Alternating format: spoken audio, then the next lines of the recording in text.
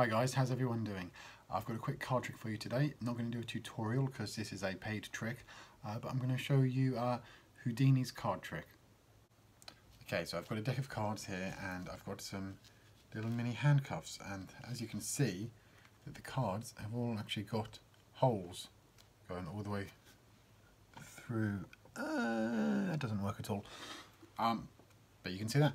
So what I'm going to do is I'm going to get you to just choose a card, or I would do to a spectator if they were here, so I'd riffle down and they can say stop whenever they want, and then I'll show them the card that they cut to.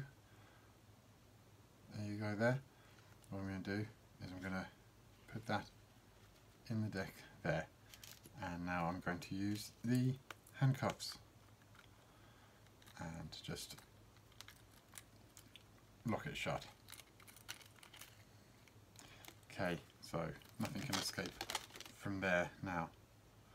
But what I can do is I can go through the entire deck of cards,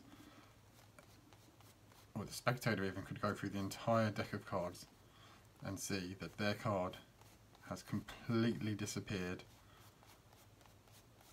from the deck. And there's only one place it could be, in this little card case that's been here the whole time. If I give it a shake, you can hear it. And open it up, and inside, somehow through the handcuffs into the card case, is the spectator's Queen of Diamonds. That's the trick, guys. It's called Houdini's card trick. I hope you enjoyed it. Like this video if you did, subscribe, comment, and I'll see you next time. Cheers, bye!